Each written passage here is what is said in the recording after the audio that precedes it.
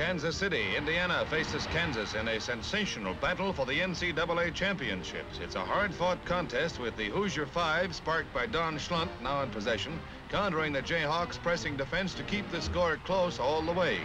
The teams are never more than 6 points apart as they drive into the thrill-packed final period. Kansas is fighting hard to retain the crown. The Indiana team pressing closely all the way. Kansas scores. In the final period, Indiana's sharpshooters forge ahead.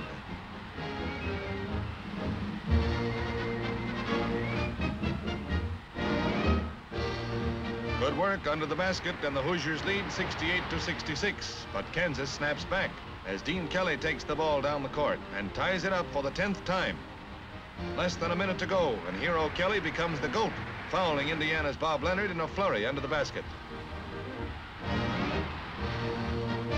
Leonard misses his first foul shot, 27 seconds to go.